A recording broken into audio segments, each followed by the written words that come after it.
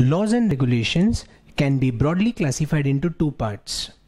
Laws and regulations that have direct effect and laws and regulations that have indirect effect. When I say laws and regulations having direct effect on financial statements, I mean to say those laws and regulations which affect the financial statements by way of amount or disclosure in notes to accounts. For example, income tax. Income tax paid will be included as payment, and if there is a pending litigation of income tax, it will be shown as what? Contingent liability. That means it affects both what? Amount as well as disclosure. Now in such cases, I term laws and regulations to have what? Direct effect.